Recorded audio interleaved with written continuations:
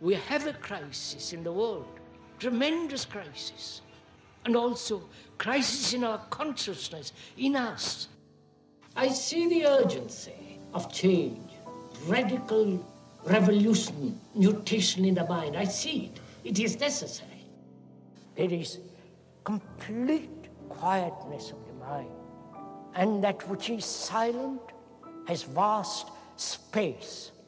Only then that which is nameless comes into being. This is Urgency of Change, the Krishnamurti podcast.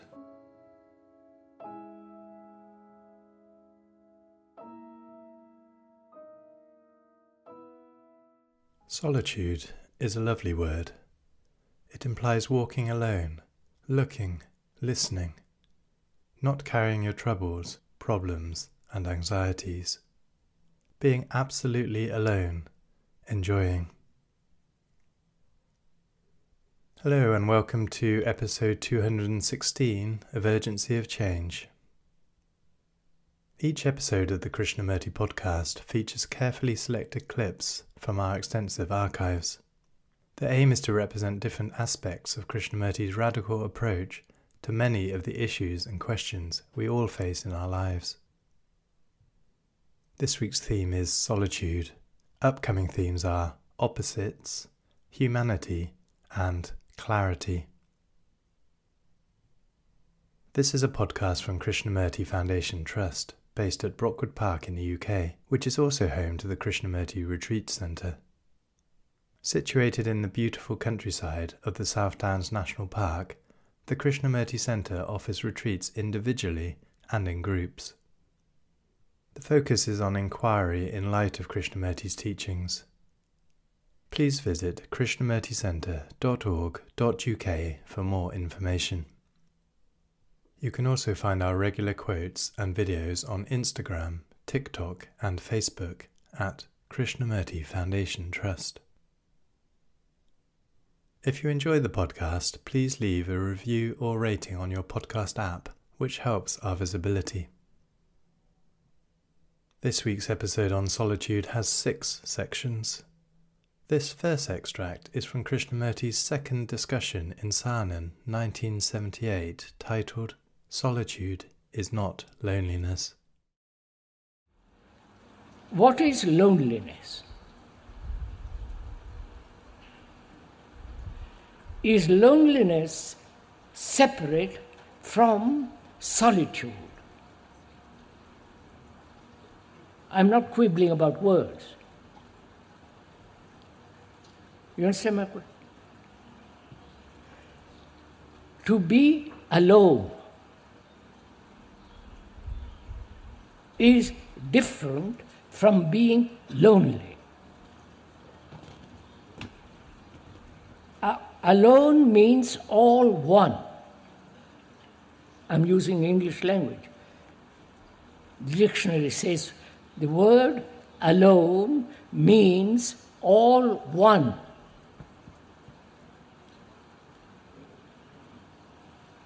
See the significance of that. Aloneness, solitude, and loneliness. So we are asking, what is loneliness? Have you ever discovered for yourself what is loneliness?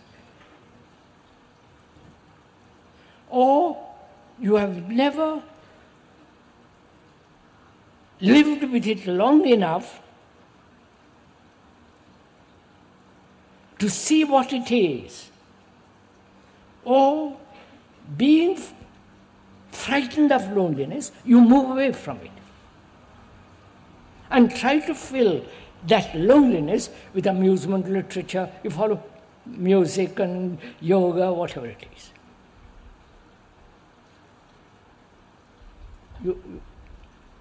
So there is loneliness, solitude, aloneness. How does this loneliness come about?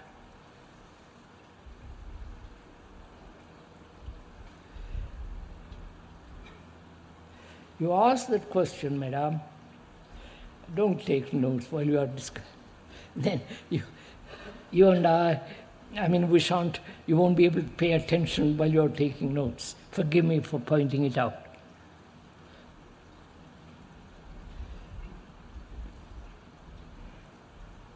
That is, most of us are unconsciously or consciously lonely.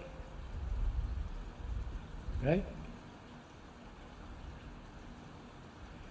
How does this loneliness take place? How does it happen?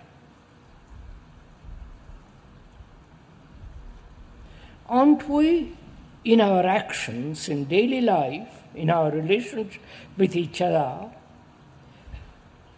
acting for ourselves? No? For our selfishness. We are all the time acting, living, driving, creating, moving from a center. Our reactions are from a center. Right? So this constant activity, which is essentially either withdrawal or resistance, must inevitably create this thing called loneliness.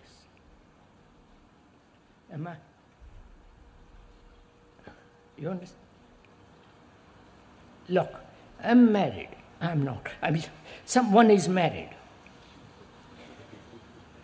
Or one has a girl or a boy, whatever it is. Are you really related to that person?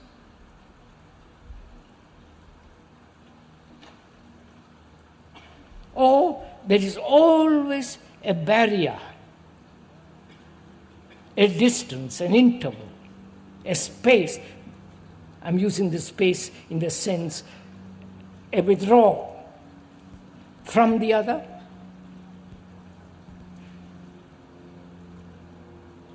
Right? That is, you are concerned about yourself, your progress, your success, what you're doing, your ambitions, your vanities, your aggressiveness, and so on, so on, so on. Right? And she's also concerned in a different way about that. So how can there be a relationship between the two when each person is concerned about himself? I wonder if it's very simple. That's a fact. Right? Now just listen carefully. That's a fact. That fact creates conflict. Jealousy, dominance, identification with the other. That identification is part of that desire to avoid, run away from oneself. All that. You've listened to it, haven't you? Now. Right? You have listened to it. Have you listened to it? Or you are translating what is being said to in your own terms, you understand? So that you are actually not listening. Therefore you are avoiding facing the fact that there is this separateness between you and your wife, girl, boy. And therefore there is this constant tension, constant effort, constant struggle. Right? Do you listen to that?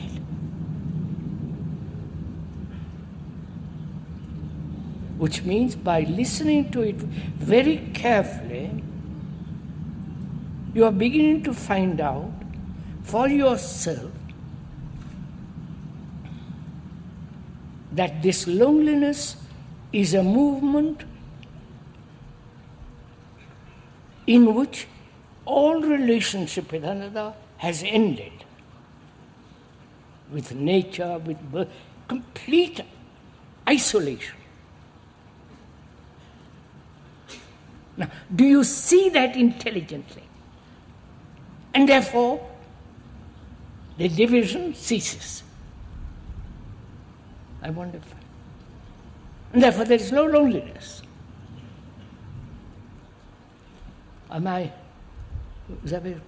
You've understood this? That means, actually, don't theorize about it, end it.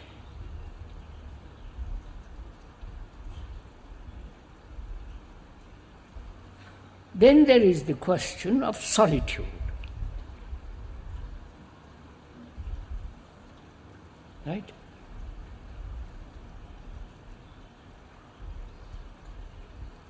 Solitude. It's a lovely word.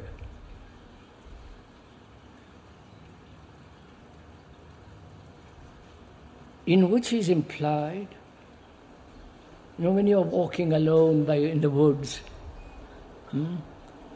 not carrying all your troubles, your problems, your anxieties, you're just walking, looking at the trees, the clouds, the birds, listening to the birds and running water. You're absolutely alone.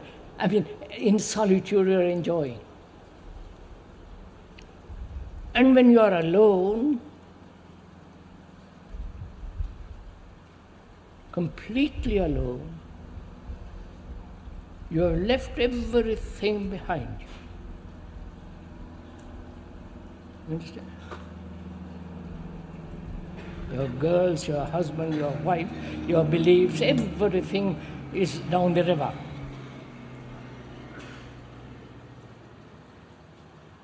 In that aloneness, there is actually, if you've gone very carefully into it, no division. Right? Do you listen to this? Or is it romantic? What a lovely thing that is. Or you have seen the enormous danger of loneliness brought about by our own selfish, self-centered reactions. If you have seen that, you can go on. You follow?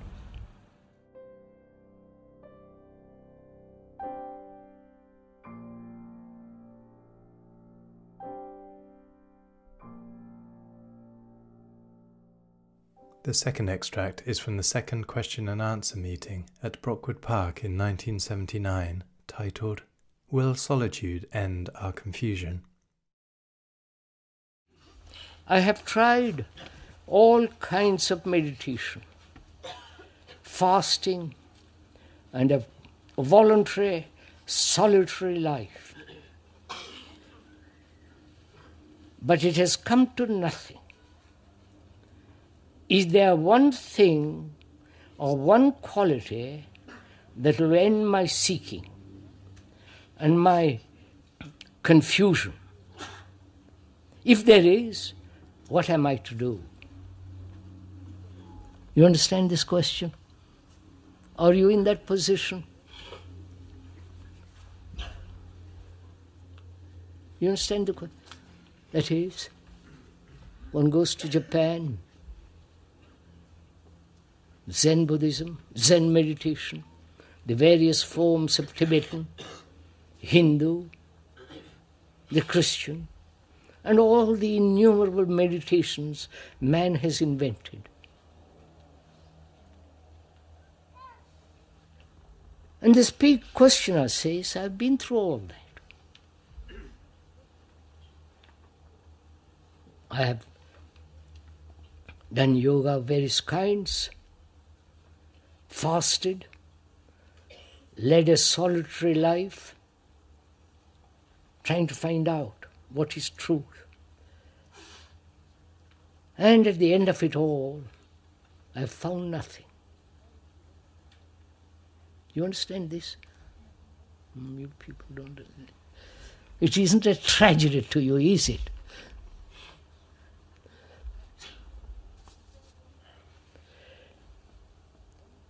Is there one thing, one quality that will end my seeking and my confusion? If there is, tell me what to do.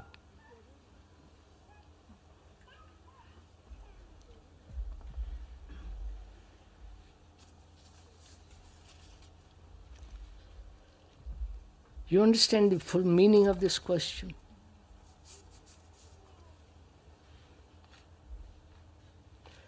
I met a man once.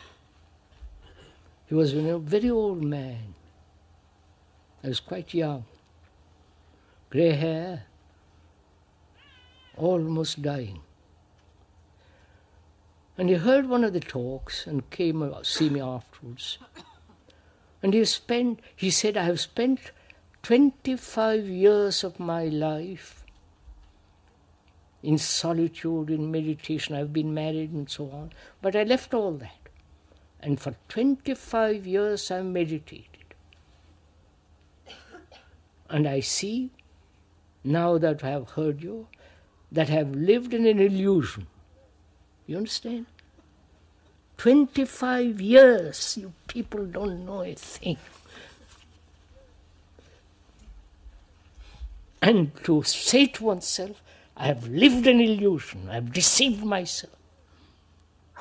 You understand? At the end of 25 years to say that.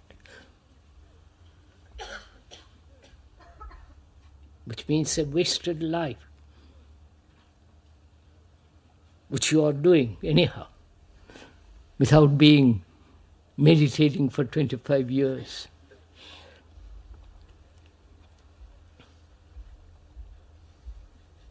And he asks, what is the one thing, one action, one step that will resolve my confusion, the end to my search? You understand the question? Are you in that position? Any of you? Except the questioner?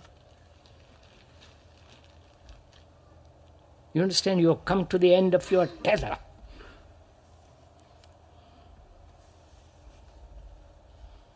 You have read, you have walked, you have heard, you have cried, you have meditated, you have longed, you have sacrificed.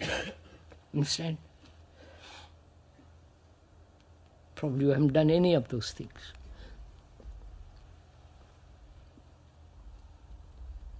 And if you have, then what is the one thing that will resolve all this?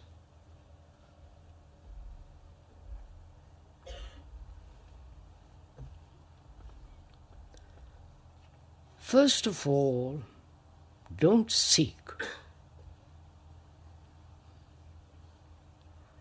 You understand what it means?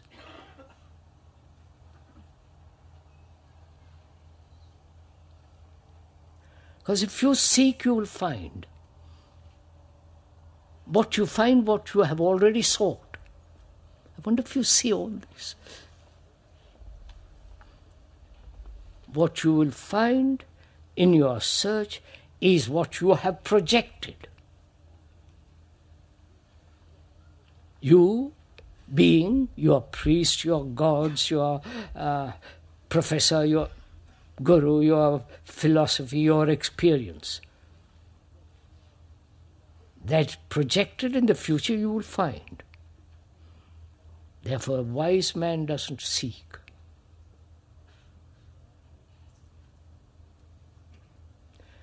And the questioner says, what is the one thing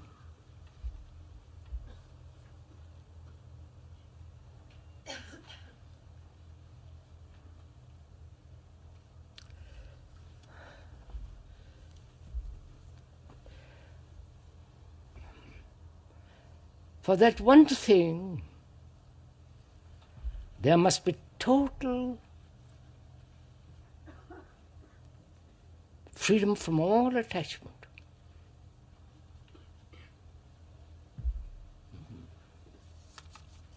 to your body, to your exercises, to your yoga, to your own opinions, judgments, and persons and beliefs.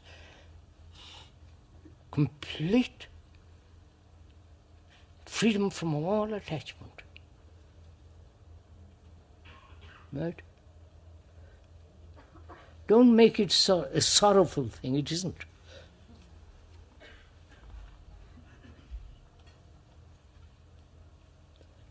There must be no fear.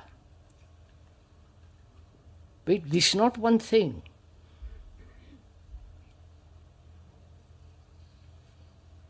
Absolutely no psychological fear. And therefore, when there is physical fear, you deal with it. You understand what I'm saying? When somebody is attacking you, you deal with it. But psychologically, there is no fear. That means no time is tomorrow. No, you don't get all this. And the mind, having understood the nature of sorrow, therefore freedom from sorrow, which doesn't mean that you are indifferent and all the rest of it. Freedom from sorrow. Right? These are only indications, not the final thing. If these don't exist, the other final thing cannot be. You understand the point? I don't think you do. Look, sir, a man or a woman, a man has spent years and years searching, seeking, asking, demanding, so-called sacrificing, taking vows of celibacy, poverty. You follow? And at the end of it all, he says, my God, I have nothing. I have ashes in my hand.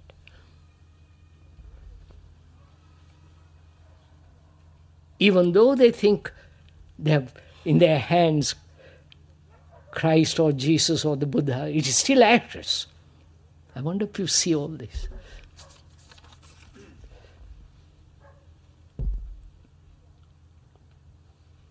And such a man asks, what is the right action in my life?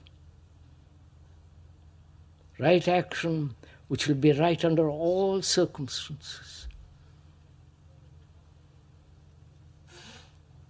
It doesn't vary from time to time according to culture, according to nation, according to education. Right, precise, actual.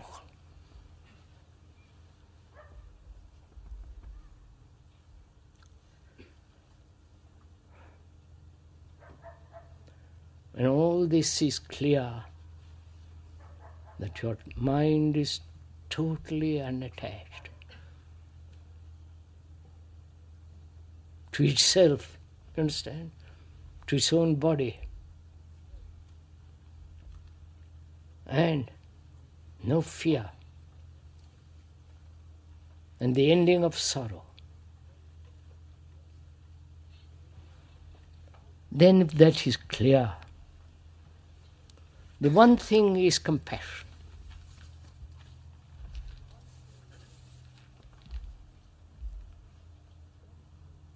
Understand? Out of all this comes compassion.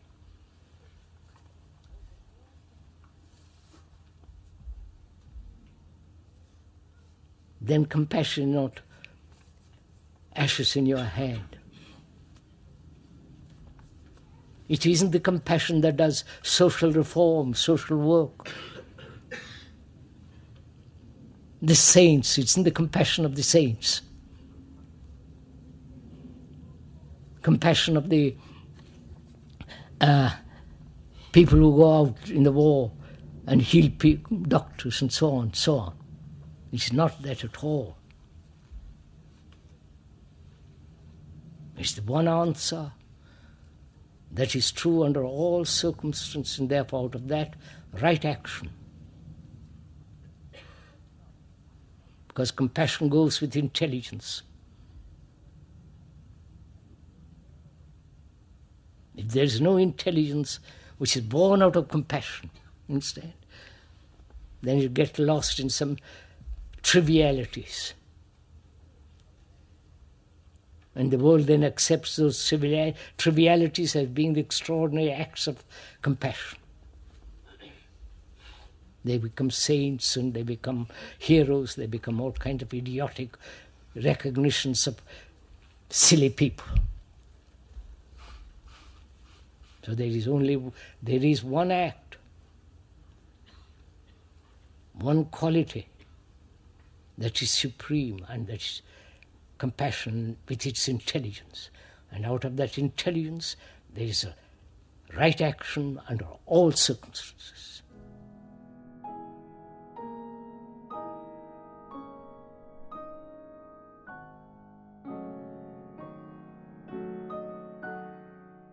The third extract is from Krishnamurti's fourth talk at Brockwood Park in 1979, titled, "Is the Demand for Companionship Born of Solitude?"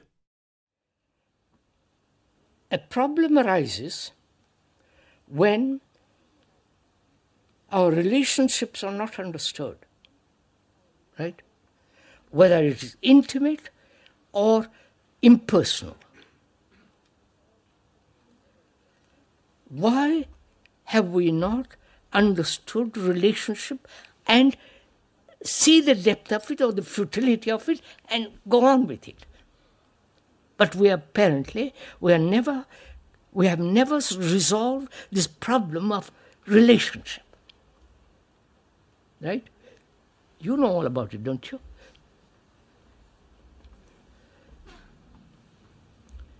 Why?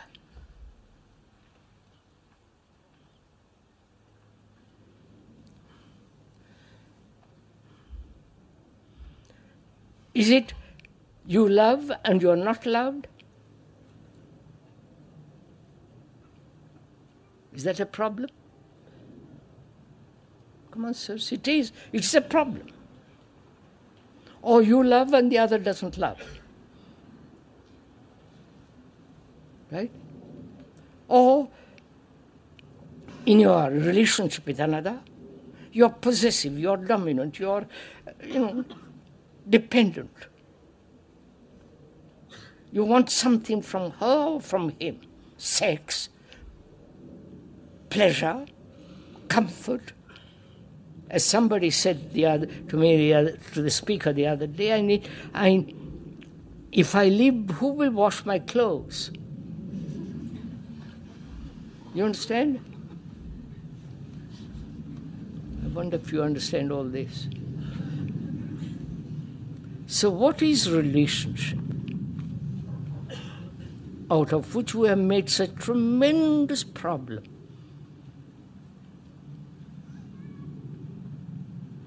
It is to be related to another. Relationship means related to another. To one, or to many, or to the whole of mankind, right? To the one, or many, or to the whole of mankind. You understand? Or you don't?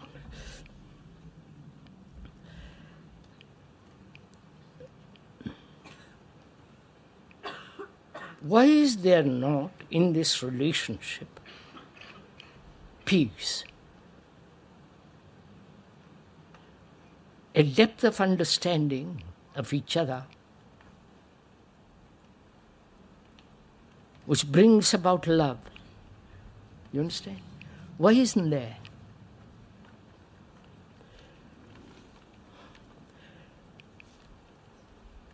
The relationship between two people, man, woman,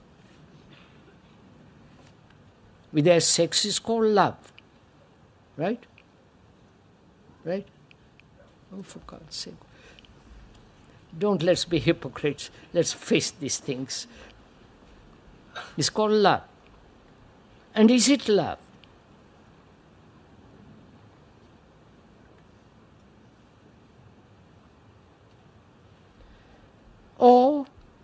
Is it the demand of sensory satisfaction, the demand of companionship, the demand which is born out of loneliness, the demand that says, I cannot be alone. I cannot stand this immense solitude in myself. Therefore, I must have somebody on whom I can depend. Psychologically, all this. You need the postman, the porter, and all the rest of it.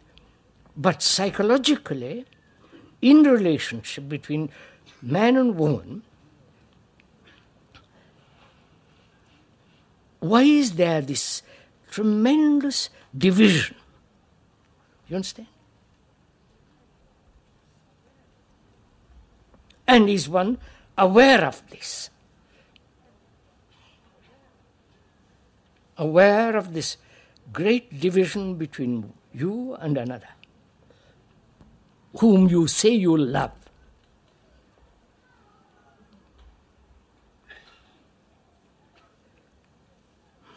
Need we all go into that?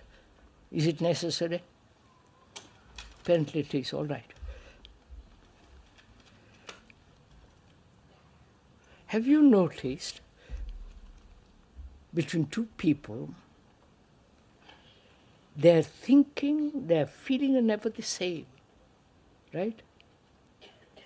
One is ambitious, the other is not. One is aggressive, the other is not. The one is possessive, the other is not. One is dominant and the other is docile. Which means what? Each one is self-centered in his activity. Right? Are you following? Observe yourself, self-centered in yourself. And the other too is self-centered. So there is division. So where there is division, there must be quarrels, there must be antagonism, there must be all kinds of things going on. Between nationalities, when there is division, there is chaos. Right? And this division we call love. Right? You don't face it. So, in inquiring into something beyond time, there must be complete sense of relationship, which can only come about when there is love. Right? Love is not pleasure, obviously. You cheapen it. Right? Love is not desire. Love is not the fulfillment of your own sensory demands. Are you following all this? So, without love, do what you will. Stand on your head, sit in meditation for the rest of your life, cross-legged, put on fancy robes, do anything you like. Without that quality, you cannot, there is nothing.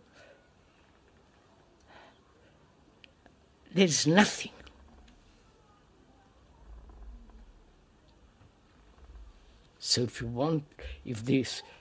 the person wants to find something beyond time, there must be right relationship completely, so that no problems exist.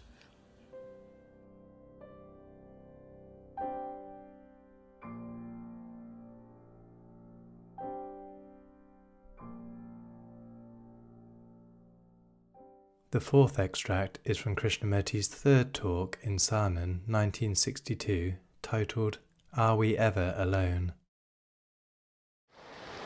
We're talking of their psychological acceptances, psychological imitations, conformities.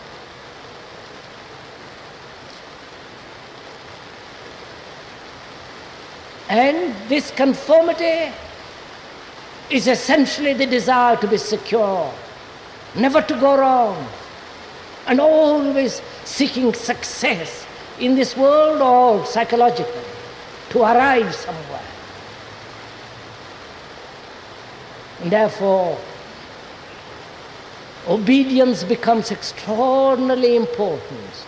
The acceptance of social, psychological structure of society. Then if one has understood that, then you will find that virtue, the essence of virtue, is aloneness.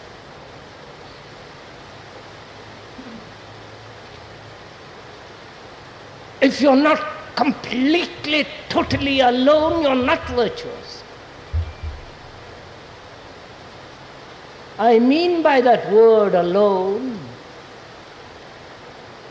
a mind that has understood influence and is not affected by it, is not captured by it.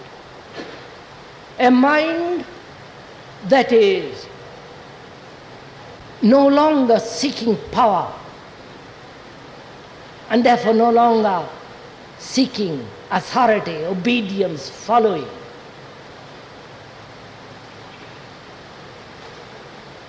A mind that is alone from all psychological influence. And that word alone is not a reaction. It is not an escape from the crowd. It is not becoming a hermit, a withdrawing, living in isolation. Those are all reactions. And I mean by that word alone something entirely different from loneliness.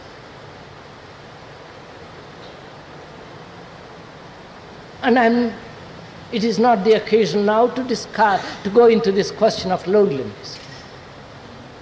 We will another time. But this quality of aloneness, and it is very difficult to communicate the significance or the meaning of that word to another. To be alone. One is never alone. You may withdraw into the mountains and live as a hermit, but you have all the ideas, the experiences, the knowledge and the tradition of what has been with you still when you are by yourself. The monk in a monastery, the Christian monk in a monastery is not alone. He is with his Jesus, with his Christ, with his knowledge, with his tradition, with his conditioning. And the sannyasi in India who withdraws from the world and lives in isolation is not alone. He lives with his memories.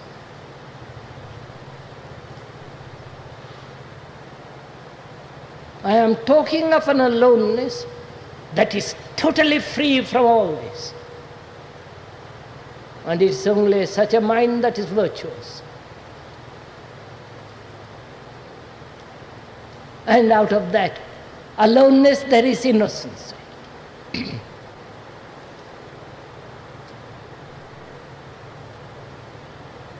Perhaps you will say, that's too much.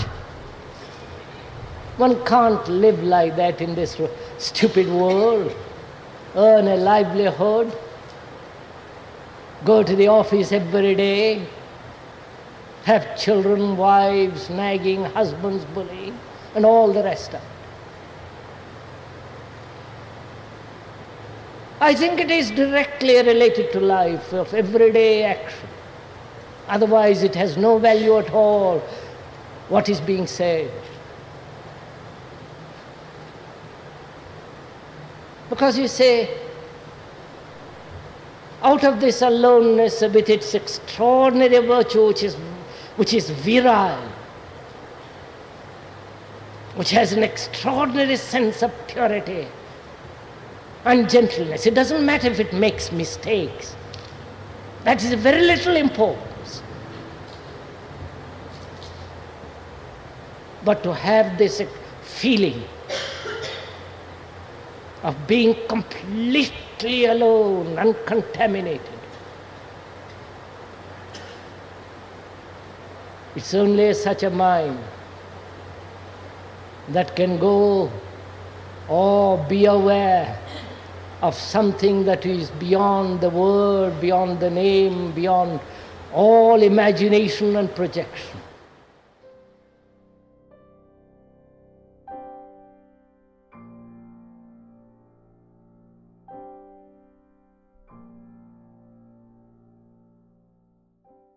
The fifth extract is from the third question and answer meeting in Saanen 1980, titled What Solitude Reveals. Apparently, we seem to be incapable of standing alone.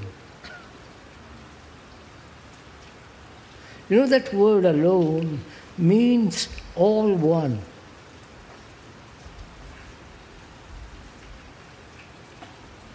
When you are really alone, not contaminated, not corrupt because you attach to something, then you are alone because being free, you are that whole human entity, human world. But we are frightened to be alone. We always want to be with somebody, either with a person or with an idea, an image. You know what it means to be alone? It is not solitude, which is necessary. It has its own beauty. To walk alone in the woods,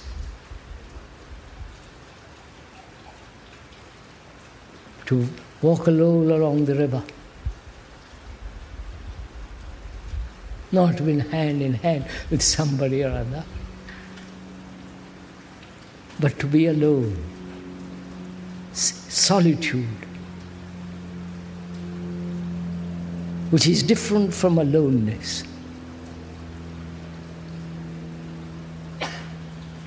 If you are walking by yourself, you are watching the sky, the trees, the birds, the flowers, and all the beauty of the earth.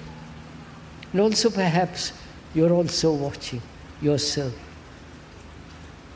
As you casually watch the woods and the trees and the flowers, you're also casually watching yourself as you're walking along. Not having a dialogue with yourself.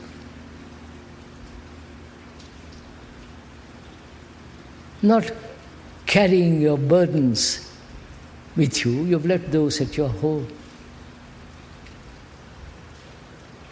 So solitude reveals your loneliness, your vanity, your sense of depression, and so on, so on. And when you have finished with solitude, there is the other, which is not a conclusion, which is not a belief, which is not doing propaganda, telling you what it means to look. That's not propaganda. That's not pushing you in any direction. Because when you are directed, when you are guided, then you become a slave. And therefore you lose totally freedom from the very beginning. Freedom isn't at the end, at the beginning. Contrary to the communists say, that freedom can only be given to the disciplined, who know how to live and so on. They are the dictators to tell us how to live, as the gurus and so on do. So we become their slaves. And where there is no freedom, there is no love and truth.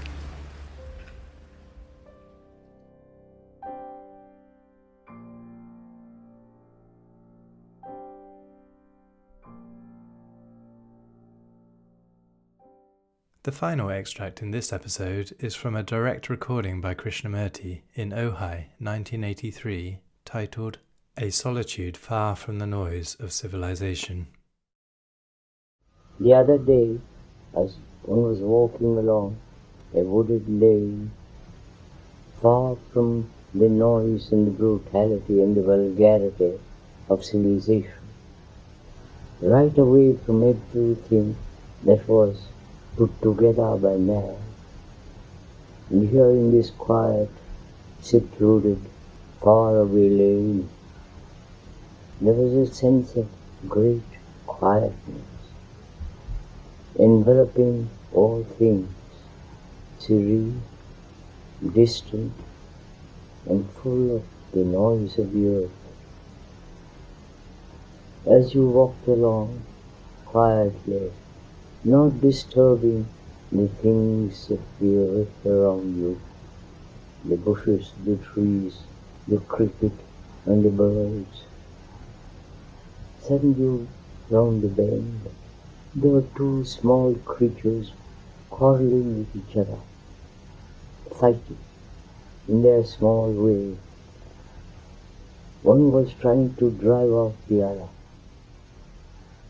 The other was intruding, trying to get into the little hole, and the owner was fighting it off.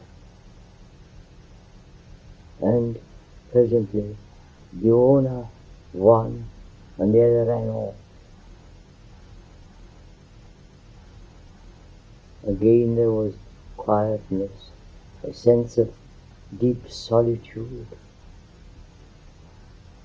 And as you looked up, the path climbed high into the mountains, with a waterfall gently murmuring down the side of the path, and there was great beauty and infinite dignity, not the dignity achieved by man, but seems so vain and arrogant. The little creature had identified itself with its home, as we human beings do. We are always trying to identify ourselves with our race, with our culture, with those things which we believe, with some mystical figure or some savior, some kind of super authority. Identity seems to be the nature of man. Probably I have derived this feeling from that little animal.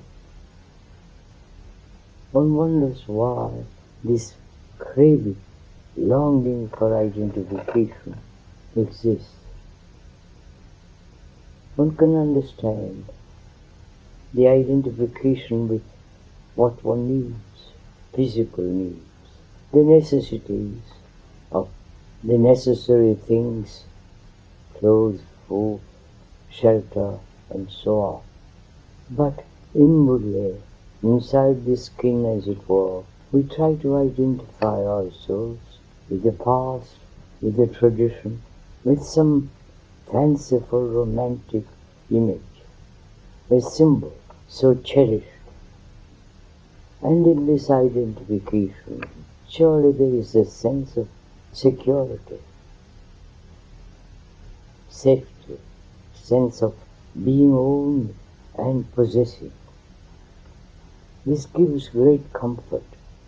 One takes comfort, security in any form of illusion, and man apparently needs many illusions. In the distance there is the hoot of an owl, and there is a reply from the other side of the valley. There was a still dawn. The noise of the day had not begun, and everything was quiet. There is something strange and holy before the sun arises. There is a prayer, a chant to the door, to that strange quiet light.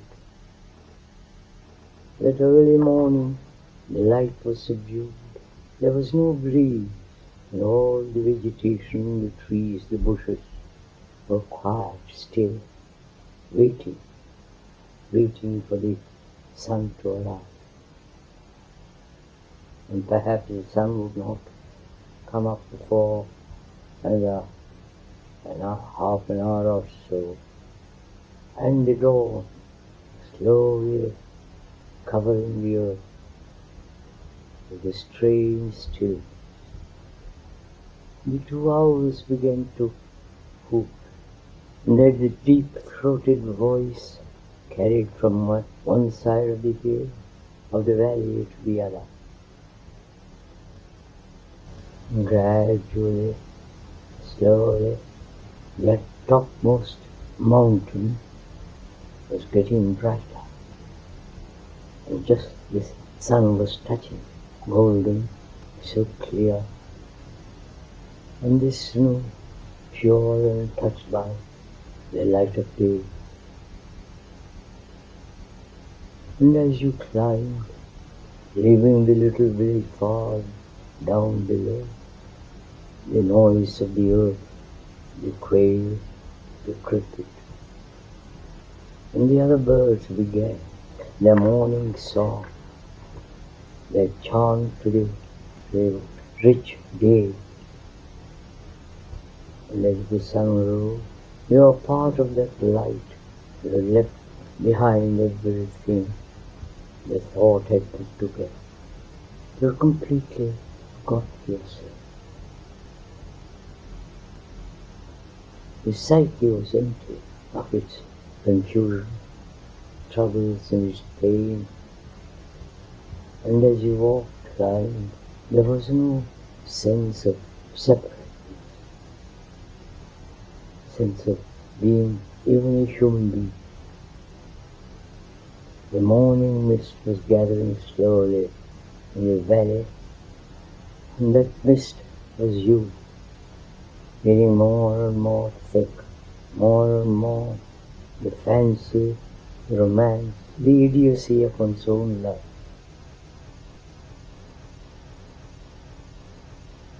And after a long period of time, you came down amidst the murmur of many insects, to the call of many birds. And as you came down, the mist was disappearing. Then there were the usual streets, shops, and the glory of the dawn fast fading away. And you began your daily routine, caught in the habit of work, the contention between man and man, the division of identification, the division of ideology, the preparation for the war, your own inward pain, the everlasting sorrow of man.